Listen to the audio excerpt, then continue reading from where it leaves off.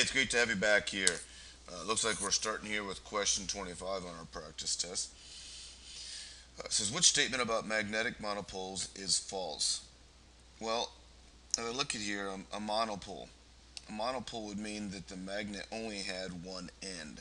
And we know that all magnets have to go from um, north to south.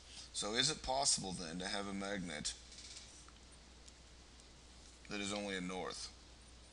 Well, it's not because it's north compared to what? What's north compared to the other side? The other side would be what we call the South Pole. So monopoles do not exist because it would be impossible.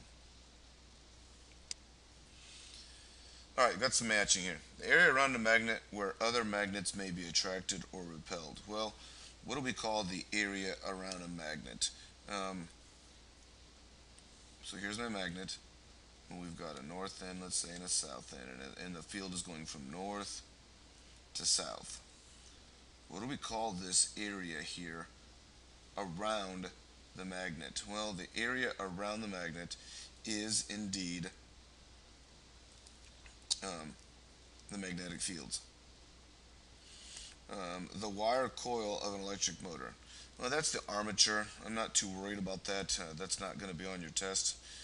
A magnet created when current flows through a wire coil.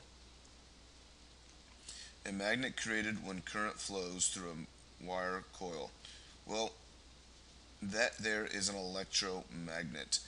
We said that a lot of junkyards have that. They have the wire comes down, and it's just a big coil. That's just a great big huge coil, and the wire comes out, and current goes through it, around it, and back out. And there's this magnetic field that's created by that. A long coil of wire with many loops combined fields create greater total strength. Well, that would be a solenoid.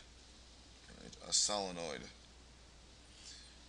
We've got a long wire, and if we take this long wire then and loop it, we're going to get a solenoid. Property of having two distinct poles or opposite ends. Right? Well, that means it's polarized.